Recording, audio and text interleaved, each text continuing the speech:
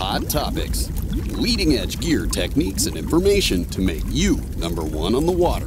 Brought to you by Mercury. We're here in Green Bay today. Actually, this is a practice day for the AIM tournament that's coming up next week. I'm here with Dirk from Mercury, and you guys have actually come down and you're testing the engines in the boats. In fact, we just got done testing my son Chase Parsons' boat and engine and the setup.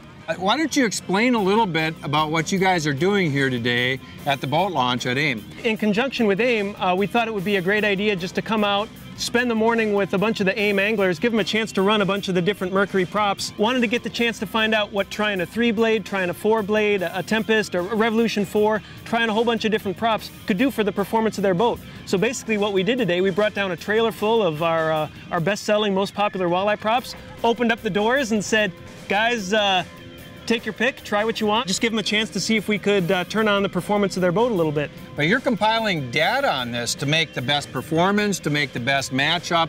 And we're talking about, this is a tracker, but we've been testing other boat brands too this morning. So what are you guys going to do with all this information once you get it together? So what we're going to do is we're going to take all the different boats we tested today. We're going to be creating performance bulletins showing what kind of engine, boat, different test conditions we had today, what the prop was, where that was running from an RPM and top speed standpoint. So for example, on Chase's boat today, we started out with a 21 Tempest.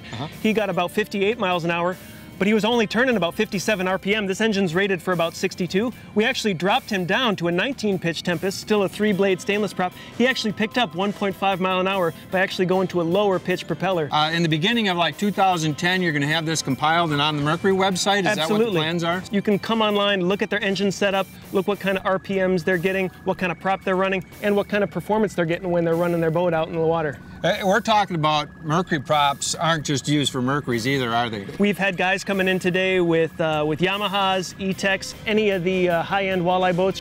I'd wager 9 times out of 10 you're going to be seeing a Mercury prop on there rather than a prop from that particular boat manufacturer.